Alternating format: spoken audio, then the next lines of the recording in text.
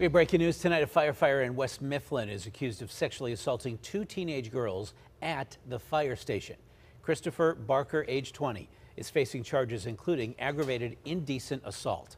Police say the alleged victims went to the Duquesne Annex volunteer station to meet Barker in October. Yeah, 14-year-old told police he asked to speak to her in private and then assaulted her. A 15-year-old told police he lured her into the back of a truck bay and forcibly kissed her, then went to her home a week later and again sexually assaulted her.